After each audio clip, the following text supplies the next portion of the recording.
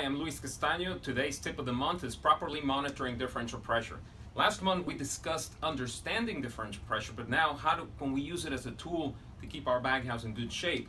As we said last month, differential pressure tells you what's going on inside the baghouse. Basically, the way a baghouse works, airflow comes in, dust is kept up on the filters, clean air comes out.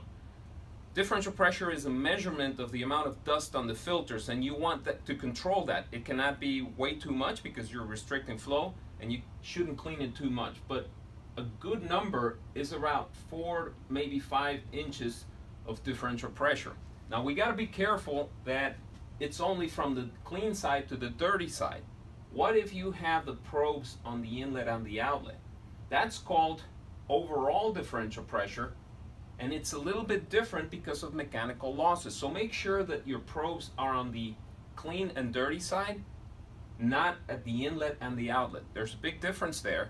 So check for that and make sure you're monitoring just the differential pressure and keeping a good number to know that your baghouse is healthy. If you would like to discuss this subject in more detail with one of our sales engineers, please call us. We can help you optimize your systems. Thank you.